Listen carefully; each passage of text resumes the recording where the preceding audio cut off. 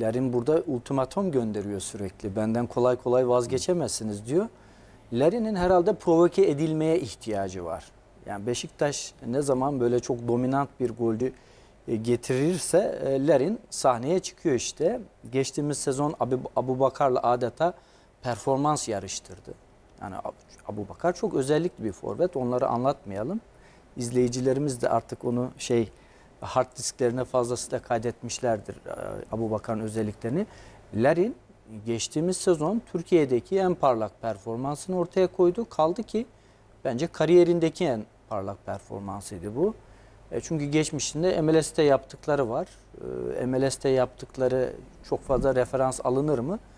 Onu bir kenara bırakarak değerlendirmek gerekirse, yani Larin'e baktığımız zaman hani çok da kenar oynayabilecek oyuncu izlenimi almıyorsunuz. Yani bu oyuncu çok atletik, bu oyuncu çok seri, bu oyuncu çok eksiltici, bunda acayip numaralar var. Çok hünerbaz bir adam demiyorsunuz. Larin ilk planda bunu size söylemiyor. Farklı bir portre. Sanki hani ceza sahası içi golcüsü, gol sezgisi, gol vuruşu, golle ilişkisi hakikaten özel ve iyi bir oyuncu, rahatlıkla söyleyebiliyorsunuz. Ama Larin bu bahsettiğim birinci skalaya da giren işler yapabiliyor. Yani pekala kenarda oynuyor. Zaten geçtiğimiz sezonda öyle oynadı önemli ölçüde, Abubakar merkezde oynadığı için ve hiç mahcup etmedi. Gerçekten Beşiktaş açısından büyük kazanım. Çünkü Larin olmasa dahi hocanın orada kullanabileceği başka isimler var. Ama Larin'in böyle performans göstermesi sadece zenginlik olarak ele alınmamalı. Aynı zamanda sahnedeki golcü sayısını artırıyor. Şimdi Batshuayi geldi ve bazı işaretler verdi. Ben herhangi bir oyuncu değilim, ben herhangi bir golcü değilim dedi. Evet. Bunu görebildik. Ve sizin o sahnedeyken tıpkı geçtiğimiz sezon Abubakar olduğu gibi Larin'in de yine sahnede olması. Yani Beşiktaş'ta çok fazla gol atan oyuncunun sahnede olması Beşiktaş'ın en öldürücü taraflarından bir tanesi. Larin'in performansı da çok fazlasıyla artı haneye yazılmalı. Hocam size biraz da Fatih Karagümrük tarafıyla gelmek istiyorum ama bir şey mi söyleyecektiniz? Evet, direkt Larin konusunu biraz da Fatih Karagümrük açısından değerlendirmek istemiştim. Tam aynı şeyi düşünmüşüz. Larin için şöyle önemli bir konu var. Fatih Karagümrük geçen sene Faryalı Hoca geldiği andan itibaren hep pozitif futbolu hedefleyen bir anlayış içinde oynuyor. Geriden oyun kurma dahil topa sahip olarak, hatta geçiş oyunlarında çok iyi oynayan bir takım. 2 maçlığına Karagümrük'ü analiz ettiğimizde zaten geçen seneden bildiğimiz orta saha ilk bağlantıyı kuran Biglia takımın beyni gibi. Biglia'nın bugün rahat oynamaması lazım. Biglia'ya birinin o baskıyı yapması lazım. Bu kim olacak, birlikte değerlendirelim. Biglia'nın hemen önünde forvetin arkasında oynayan Erhun, ligimize yeni geldi. İngiltere alt liglerinden gelen ufak boylu, sol ayağı iyi, çabuk, adam eksilten, müthiş oyun görüşü olan bir futbolcu. Biglia'nın önünde ofansif yönde oyunu çok iyi kuran biri. Hem Biglia'dan hem de ki bir baskı da ona lazım. Hem Biglia'dan hem de Erhun'dan özellikle bazen de uzun toplar sağ tarafta Ahmet Musa'ya atılıyor. Ahmet Musa daha önceki yıllarda Galatasaray'ın çok transfer etmek istediği, hem forvet hem açıkta oynuyor dediğimiz, birebirlerde çok etkili, çok çabuk, direkt kaleye inen bir futbolcu. Şimdi Karagümrük bugün de 2 maç 4 puan, iyi bir başlangıç. Beşiktaş'a karşı hem oyun olarak hem skor olarak ön plana çıkmak isteyecek. O yüzden ofansif düşünen Karagümrük'e bu baskıyı Beşiktaş nasıl yapacak? Teixeira'dan o baskıların çok yapılacağını sanmıyorum. Ortada dedik hem Erhun'a hem Biglia'ya baskılar lazım.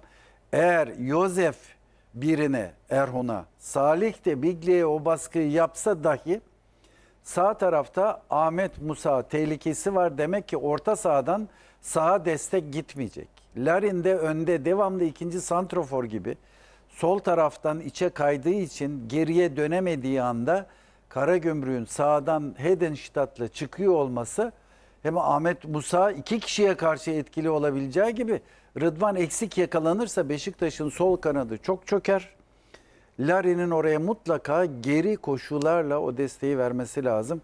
Bu da Larin'in ofans gücünü biraz düşürecek gibime geliyor. Yani Karagümrük oyunu mümkün olduğunca soldan, kendi sağ tarafından oynamaya çalışacak.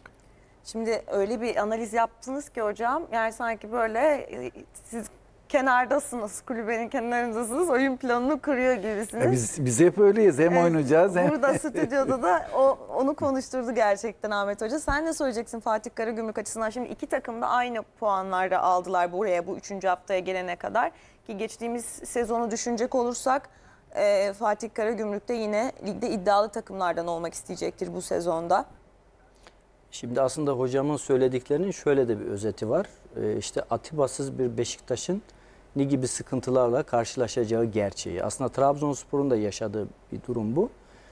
Şimdi rakiple ilgili hocamın söylediği isimler hakikaten o meziyetli oyuncular. Biglia'yı zaten geçen sezon izledik. Şimdi Erhun'u hocam yakalamış, hakikaten gözden kaçacak bir oyuncu değil.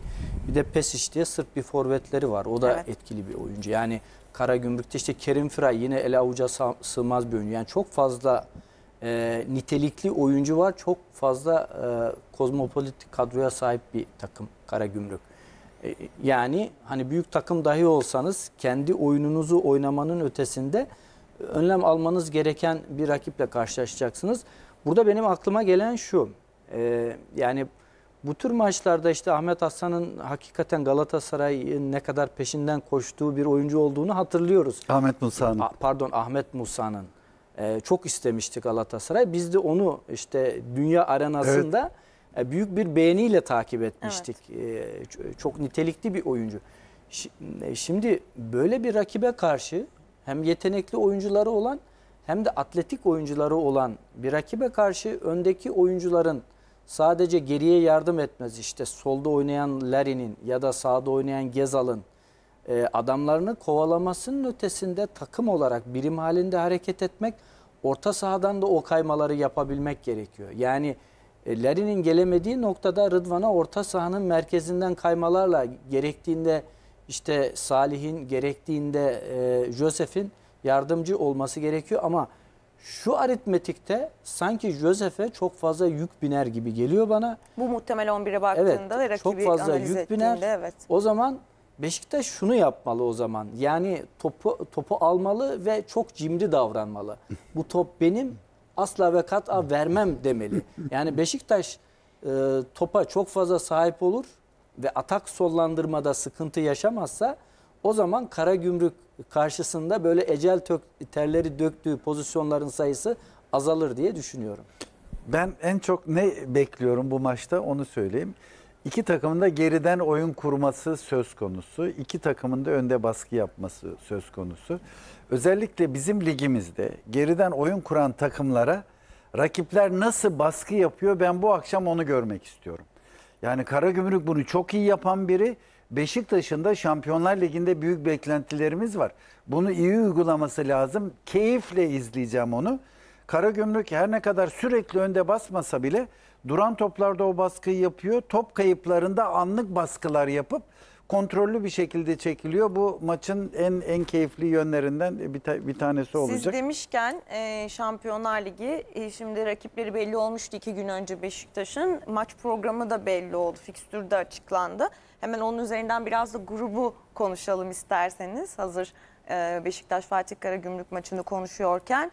15 Eylül'de Beşiktaş Borussia Dortmund maçını izleyeceğiz. 28 Eylül'de Ajax Beşiktaş maçı var. Bu maçlar 19.45'te, yine 19 Ekim'de aynı saatte Beşiktaş Sporting mücadelesi var. 3 Kasım'da saat 23'te Sporting Beşiktaş'ı ağırlayacak. 24 Kasım 20.45'te Beşiktaş Ajax maçı var.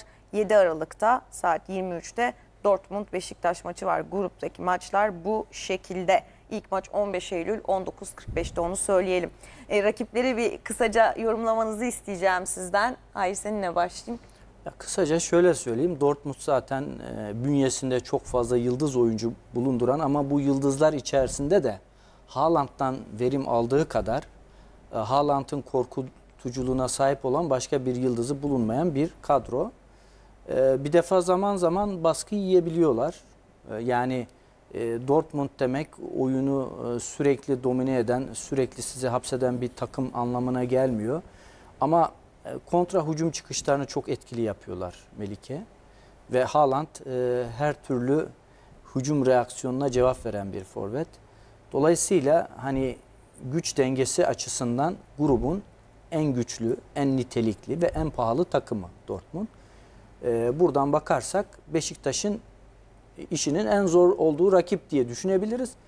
Ama şu var ki hani biz oynamaya çalışan hani yüksek volümlü takımlar karşısında becerilerimizi ortaya koyma özelliği olan bir futbol kültürüyüz. Ve bunu birçok defa gerçekleştirebildik. Beşiktaş da bunu yapmaya müsait bir takım. Bu açıdan bakınca Beşiktaş Dortmund karşısında hani sürpriz yaparsa, sürpriz mi demek lazım bilmiyorum ama iyi sonuçlar alırsa çok şaşırtıcı olmasın. Ajax zaten hani dünya futboluna şekil vermiş bir futbol ekolü. Seni böleceğim, gidiyoruz. Araya gireceğim. Tamam. Çünkü devam edeceğiz Beşiktaş'ın rakiplerini konuşmaya ama bekletmeyelim. Sevgili Ahmet Selim Kul bizleri bekliyor.